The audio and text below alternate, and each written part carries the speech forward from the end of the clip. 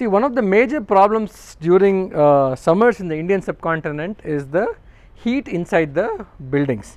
The electrical load increases in summer because of heavy usage of fans and air conditioners during the summer season.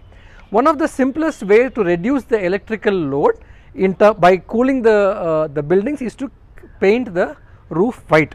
A white roof is a very efficient way to keep the buildings cool. White paint, the white color reflects a lot of light back into the atmosphere, thereby keeping the buildings cool.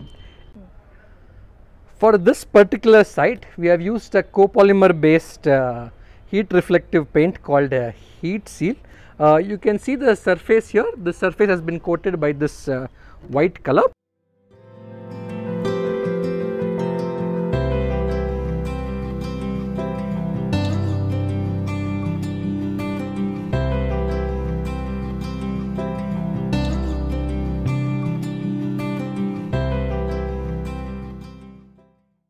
Now we have got few different colors in the surface, or rather the roof. We will measure the temperatures on this surface and see the efficacy of painting a roof white in color. So let us go and check the temperature. Now first, to start with, I will measure the white surface, the white coated surface. Now here I go. The temperature here is about 39.6 degrees.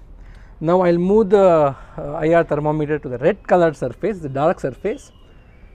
Here we have almost 50 degrees in temperature. Now I am moving away, a slightly brownish surface here. So we will measure the temperature here. This is about 42 degrees. This was earlier painted white, it has just got decolored. We have now a semi white color shade here. Let us measure the temperature here. This is also about 42. So now you can see the white color reflects so much light back and thereby keeping the roof clean. There are other advantages of painting the roof white. One, it is easy in terms of maintenance, one can easily clean the surface. Second, as I explained, it helps in keeping the roof cool and thereby building cool, and the rainwater runoff from the surface increases, thereby if one is harvesting rainwater, the runoff from here increases by coating it white, so we can collect a little more water. There are more advantages of painting the roof white. I have given it in the description. So thank you very much.